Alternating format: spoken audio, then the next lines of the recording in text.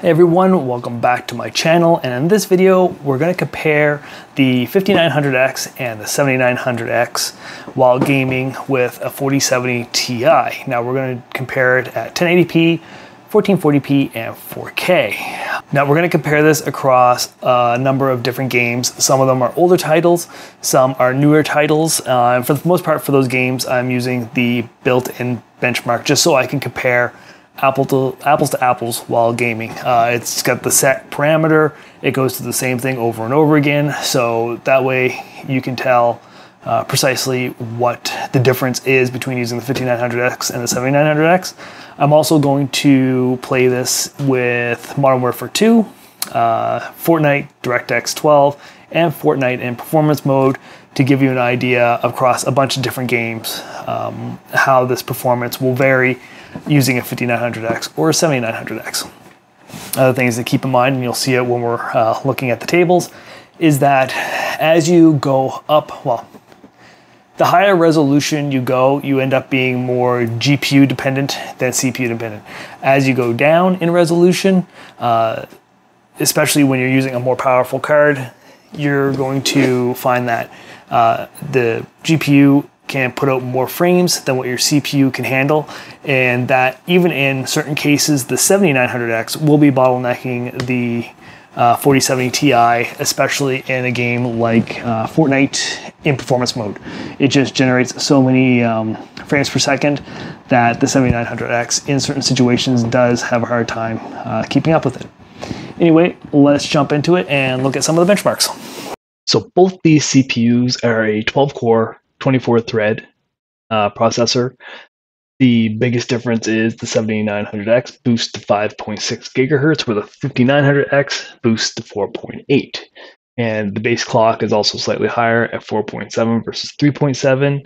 And one of the biggest changes from some of the old, like the previous generations Ryzen CPUs, all the current gen AM5 CPUs have integrated graphics. This one comes with 2 cores in it, and it has a slightly higher TDP at 170 watts, but it does go much higher than that. Plus the 5900X also goes higher than the 105 watts that's rated to do.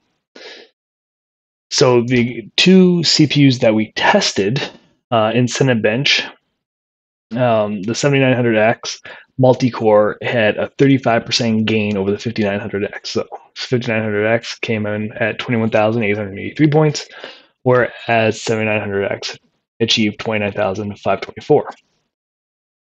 On the single core, we're seeing a 28% increase. So we went from 1588 up to 2026.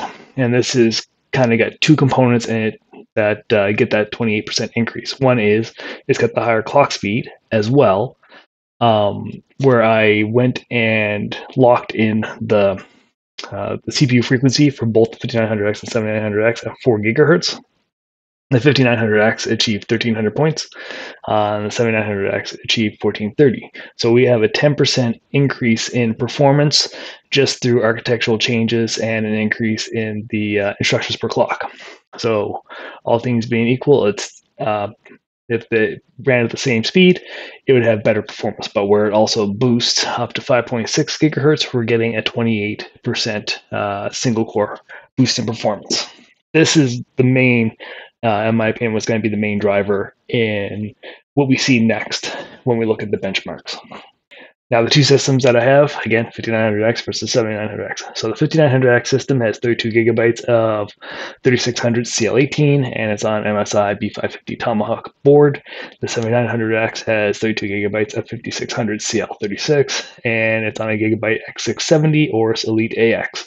So both are comparing fairly mediocre RAM kits, and we're testing it on a GeForce RTX, a Gigabyte GeForce RTX 4070 Ti Eagle.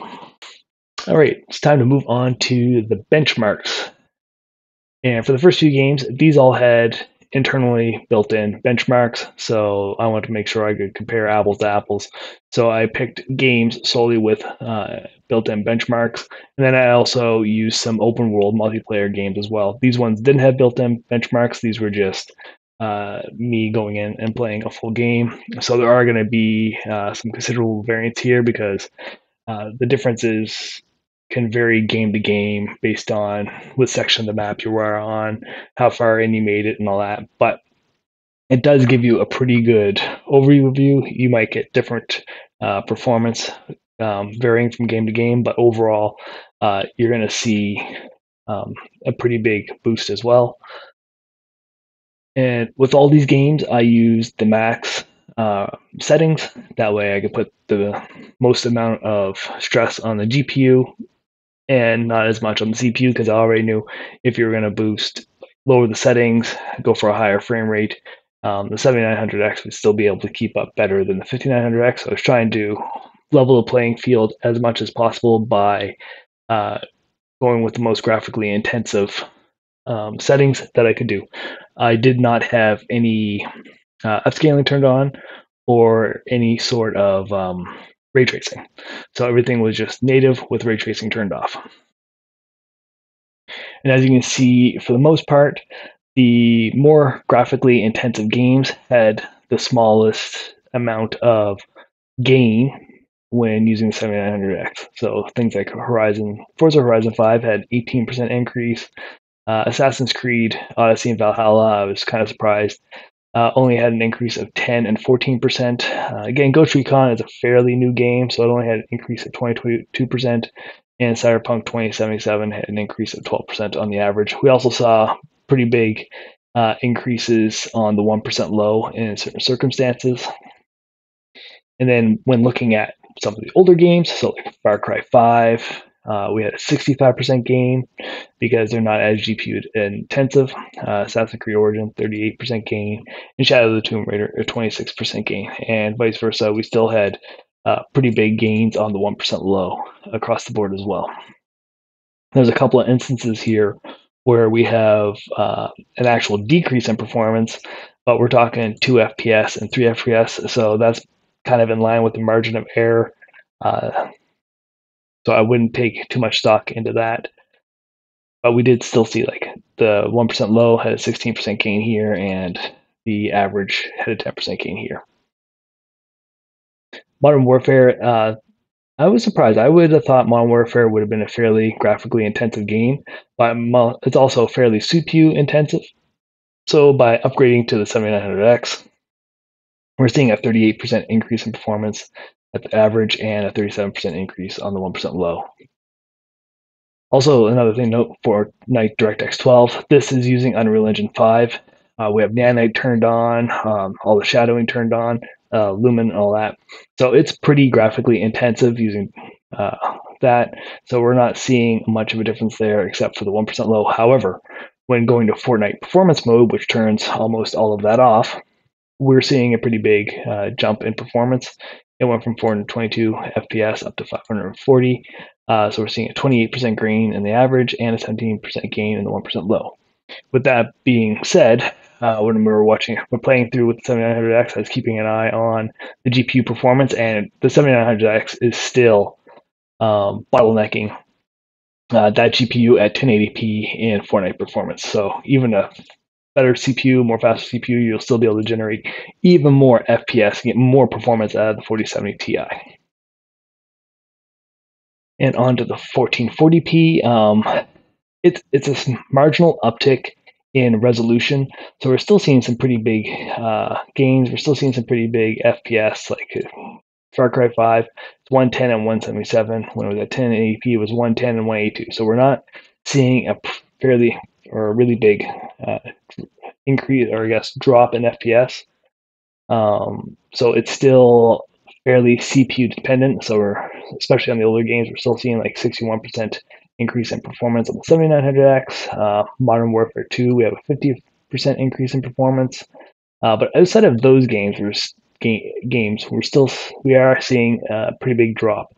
Forza Horizon 5 is 13%, Assassin's Creed Origin. So if we ignore the like two oldest, I guess even I'm surprised Shadow of the Tomb Raider is pretty old, but we're still getting only a 12% increase.